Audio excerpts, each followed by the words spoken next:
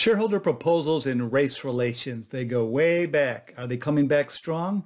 Today on Zippy Point. Quick Zips by Zippy Point. Quick and dirty. I'm Brock Romanek and I'm a big fan of yous. When I explain to a layperson what shareholder proposals are all about, I often start by explaining that a shareholder with as little as $2,000 worth of stock can make a big impact in our society, in our world. To illustrate the point, I mentioned the unsuccessful shareholder proposal in 1951 sent to Greyhound to desegregate their buses. That one actually went to court, pretty rare for a shareholder proposal. A year later, the SEC actually brought in the ordinary business exclusion, allowing companies to exclude proposals submitted primarily for the purpose of promoting general economic, political, racial, religious, social, and similar causes. The narrower ordinary business exclusion that we know of today came to be by virtue of some amendments to Rule 14a8 in 1972.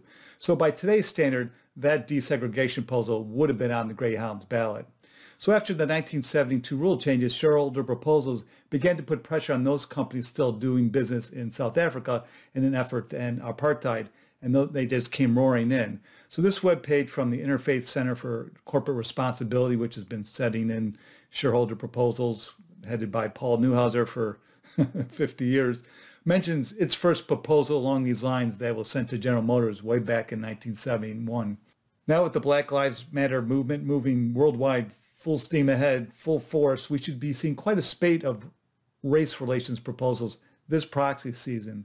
This Morning Star column by Jackie Cook notes that 14 resolutions were voted on last season before the Black Lives Matter took that giant leap forward in a number of categories. So they might come in the form of tackling forced arbitration when it comes to claims of racial discrimination, forcing employees to settle employment-related claims via a company-appointed mediator, hate speech and content policy enforcement, trying to amp that up, the board-level capacity for civil and human rights oversight, the impact of the environment, the health burden on low-income and predominantly minority communities around certain plants, actual and potential human rights impacts associated with high-risk products and services, all that kind of stuff.